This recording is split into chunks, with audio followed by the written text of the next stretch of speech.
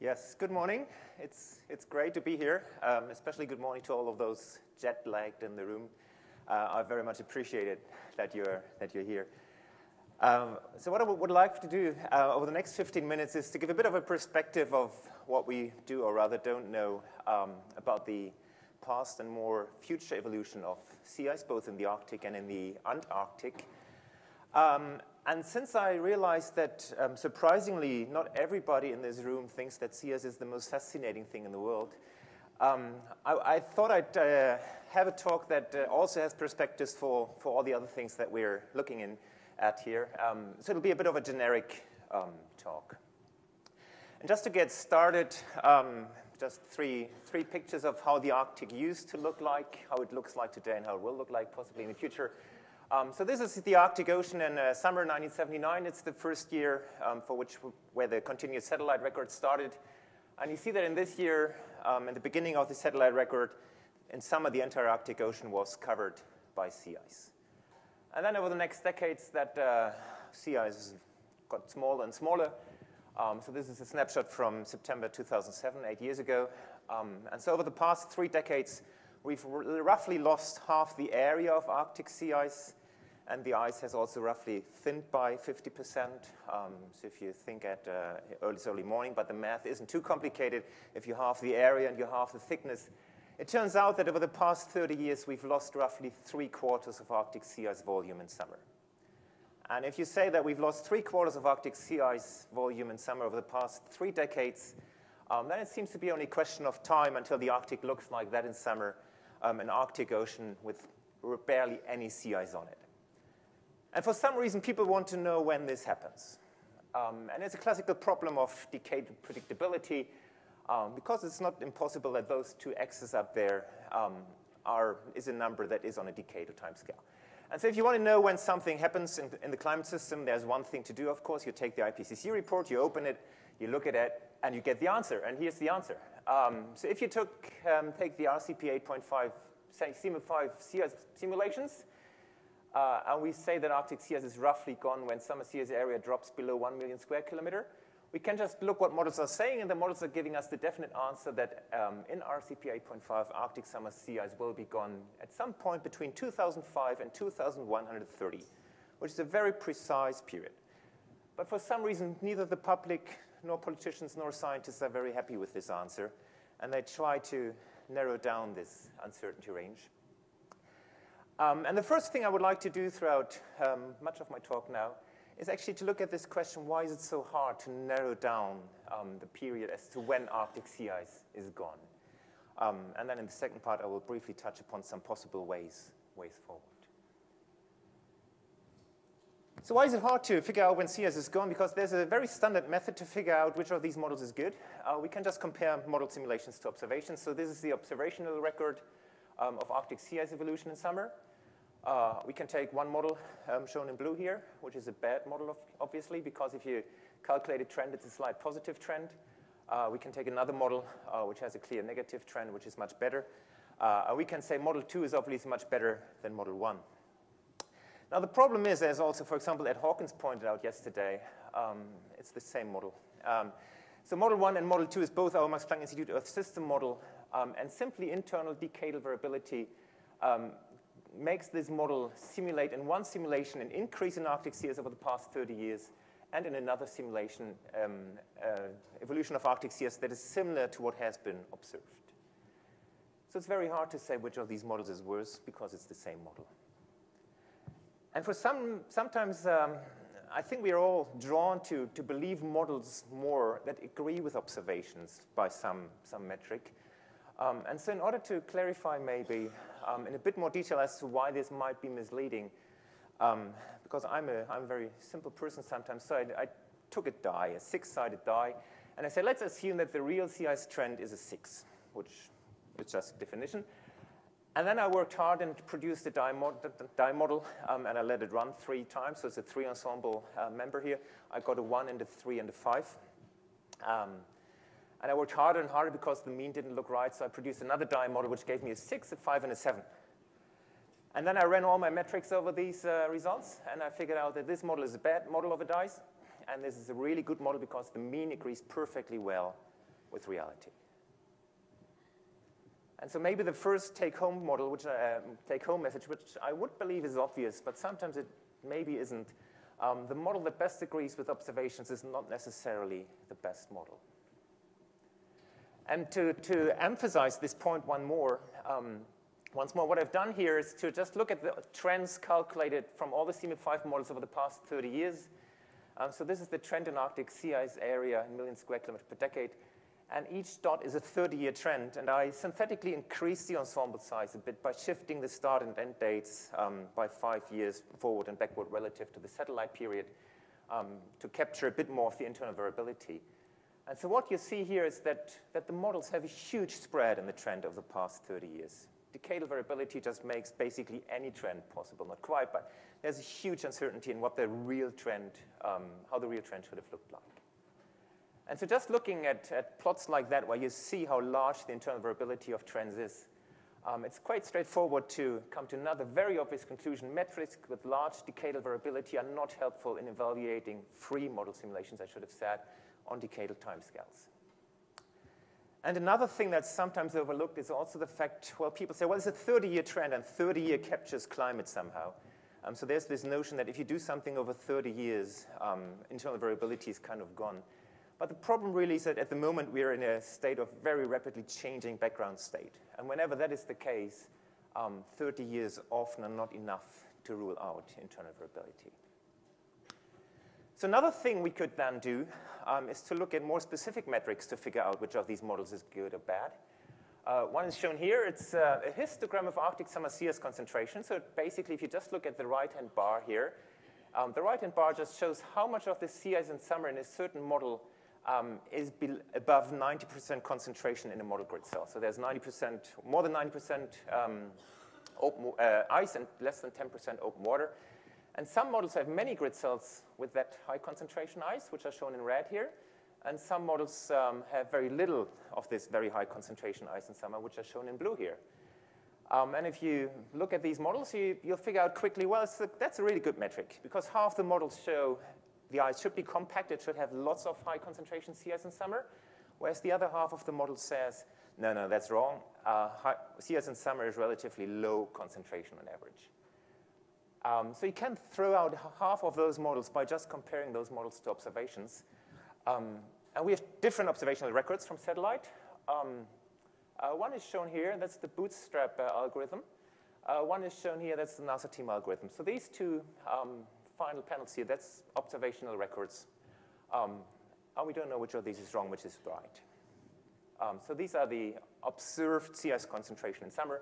These are the models one. And this observational uncertainty that we don't really know the sea ice concentration in summer has huge implications for predictions. Here's just an example for a seasonal prediction. So what we did there, we used our seasonal forecast system in this case. We initialized it in May, so everything was spun up. And the only difference between two simulations we did here was either using the NASA team sea ice concentration record or the bootstrap sea ice concentration record. And then we left the model alone in May with these two different sea ice concentration data sets, and we let it run for 4 months. And this then shows the difference in September sea surface temperature between these two simulations. So 3 months after we had left the models alone, in the Arctic, they show a 3 Kelvin difference in sea surface temperature simply because of the uncertainty in sea ice concentration that we put into the models in May. And so another obvious take-home message, observations are not the truth, even though they're surprisingly often treated as such. Observational uncertainty can actually be surprisingly large, which again makes it very, very hard to figure out what happens in reality, because observations are not reality either. Now, there are metrics where observations are possibly stable or robust, and if we combine it with reanalysis, here's one example. So the mean thickness of March sea ice, which we here got from the observation of area divided by where we took the reanalyzed sea ice volume and divided it by sea ice area. And that gives us a metric that many models fail to match. So again, we can say, oh, these are obviously bad models, so we should throw them out if we look at the future evolution of sea ice. Some models agree super well with this metric. The problem with this metric that some models use this metric to tune for. So some of this agreement of some of those models is simply because the models aim to match just this particular metric. It's not that this model is particularly good. It just randomly happened that some of these models use margin sea ice thickness as their tuning parameter, while many other models don't do that. And so another one, model tuning really can mask missing physical realism. And I think it's really crucial, especially for the next CMIP6 activities, but also for decadal prediction studies, how models were tuned so that we can understand which of these metrics we didn't match by chance, but simply because we tuned for them. And then if we look at decadal predictions, the one thing that we are always interested in is, of course, the memory of the system. We tried to figure out in a study that Stefan Tietze did when he was doing his PhD in our group, where we looked at the memory in the Arctic system that is controlled by sea ice itself. So this is the sea ice evolution that was still CMIP3 in the A1b scenario. And we just wanted to see how large is the memory of sea ice in such a simulation. And so what we did was to remove all sea ice in 1980 and then remove again in 2000, remove it again in 2020. And we were expecting if we remove all sea ice, the ice will remain gone forever because the ice albedo feedback is very strong and we can make perfect decadal predictions. Now here's what happened. We removed the ice in 1980, so we forced the model to have no ice anymore. And then after 2 or 3 years, the ice was just back where it wanted to be. And that is because negative feedbacks, especially in winter, where outgoing long-wave radiation increases, where thin ice grows very quickly, simply reset the memory of Arctic sea ice very, very quickly, which obviously is a shame if you want to do decadal forecasts. And so negative feedbacks make it hard to beat persistent forecasts if those negative feedbacks sort of reset your memory again and again. So these were some of the issues we faced when we tried to understand how sea ice might evolve in the future. But not all hope is lost, I hope. There are certain things we can do to figure out when Arctic sea ice might be gone. And one thing that is getting more and more attention are those emergent constraints, for example. So those are shown here from a study 2009, where Bo et al. Looked at the trend over the past, 30 years or so, and then looked how much ice is actually remaining over this 20-year period here. And they find a relationship between those two, and then you can just look what the real trend was, and you get an estimate of what the future might look like. Now, one issue with these kind of estimates is, of course, that there are issues with them as well. I don't go into detail about them. But that for these forecasts to be robust, it's really important that the models don't all give the same simulations. And so a bit of model diversity is really crucial for getting these emergent constraints. And so it's sometimes a bit worrying if you look at the huge list of CMIP5, CMIP6 models, and you then go into detail and looking at the individual components, that sometimes I think we have a false sense of how much diversity there really is in our climate model zoo, since individual components are often there are only 2 or 3 around that basically everybody in the world is using. But to me, the probably most promising way forward really is to understand things. And I haven't talked much about Antarctic sea ice yet. So Antarctic sea ice, as I guess we all know, is very slightly increasing over the past decades. Some people say that's a significant increase. I do have some issues with this term significance because it assumes all sorts of Gaussian unrelated distributions if people do these kind of studies. So let's just say it's increasing. And models don't capture this increase. But if you look at the time series here, that's from our CMIP5 simulations, well, there are periods where Antarctic sea ice is increasing. There are periods where Antarctic sea ice is decreasing. Maybe this is shown even better here, which is a cumulative density function. We just did 100-member ensemble with fully coupled MPI ESM-LR. And this just shows how much percentage has a trend that is smaller than a certain number. So the observed trend over the past decades in winter is around here. And around 20% of our models show an even larger increase of our simulations. 80% show a smaller increase. And that was basically the message I had in the beginning. We can't really tell much about model quality just by looking at trends. And so the thing we really need to do in order to understand if a model is good in order is to understand processes to understand why a model differs from observations. And so if we look into more detail, especially in the Antarctic, it's important to look at regional patterns. We see that in the observations, we do have this large increase here in the Ross Sea, Amundsen Sea, which we don't really see in our model simulations. So something clearly is wrong. Even if we match the overall evolution okay, the regional patterns don't match at all. And if we look into further detail and we look at the surface pressure patterns, it turns out that in reality, or at least in the reanalysis, the surface pressure in this region here decreased quite strongly over the past decades. And so we got more offshore winds here, and these offshore winds just blew the ice out over the ocean. And we didn't get this in other regions. And so because we do have this asymmetry here, we do get an overall net increase. Whereas in our simulation, everything is superzonally symmetric. And so clearly the sea ice difference that we have between model and reality are to a large degree driven by the fact that we don't get the surface pressure right in our model. And this then allows us to fix things, to make things better, to get improved sea ice evolution in our model. And so to come to the end, I think ways forward, model convergence is not necessarily desirable since it might mask emergent constraints. The other really important thing is that understand and evaluate processes in metrics really will help us to make progress. And a lot of the studies that we are seeing are just diagnostic, and they don't really understand or help us understanding things. A third thing maybe that I think will be helpful is to simply appreciate the fact that we can't answer certain questions precisely, and we shouldn't make the impression to the public that we can tell them when Arctic sea ice is gone. And once we are honest and open about that, it really takes a lot of pressure from us. And now people think, oh, everything we do must be super policy relevant, and I don't think that. Not all our science must be directly policy relevant. I think curiosity is really nothing to be ashamed of. And I think we can be a bit more proactive about getting that across, possibly also to funding agency, even though I appreciate that that will be very hard. Okay, so conclusions. The observational record is only one realization of an infinite number of possible trajectories. And hence, agreement of a simulation with observations does not necessarily mean that that simulation is particularly good. Model evaluation and improvement, in my opinion, is most robustly achieved through understanding, for example, understanding of key processes. So I'm not even sure if we always need new model studies. We should really aim at understanding the ones that we have. And finally, I think communication and interaction between modelers and observationalists is key for success.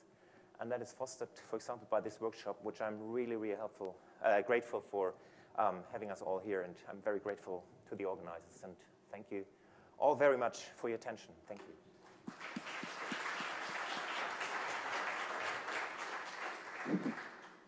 Questions?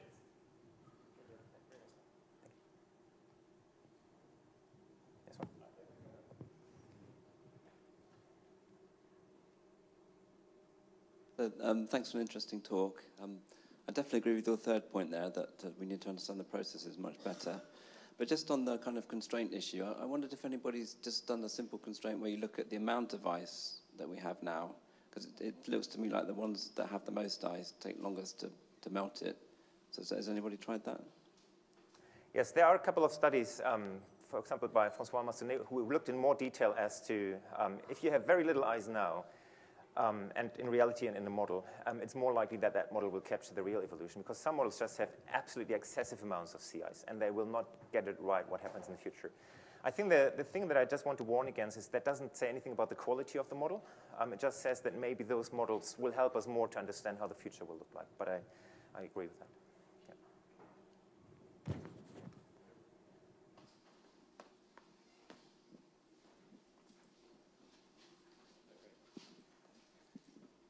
Yeah. Hi, so perhaps I should just say something a bit briefly about the IPCC assessment of sea ice extent, Arctic September sea ice extent. The sub-selection of the models was based both on the trends and on the Massonet study, on the mean amount of ice and on the seasonal cycle. And it took a huge amount of discussion amongst the various sea ice groups in different chapters to come to this point at which we could sub-select some of the CMIP5 models in order to make our assessment of projections. And to me, this was for me one of the triumphs of my time in the IPCC that we managed to get one projection variable in the whole report where we subselected the models. So I think it's right to be critical of that, but I think we also need to think how we can do that for other variables too. Do you want to respond to that quickly? Yeah. Yeah, I think maybe we can take that up in the discussion section. It's just personally, I'm not a very big fan of sub-selecting models because I really think we don't understand well enough why they differ. It's one thing to use immersion constraints and say this is a robust physical relationship between one metric and another, but to say these models are good and those are bad, I do have some issues with that. But I'd be very happy to discuss that further in detail. Okay, so I think we'll move on. Yes,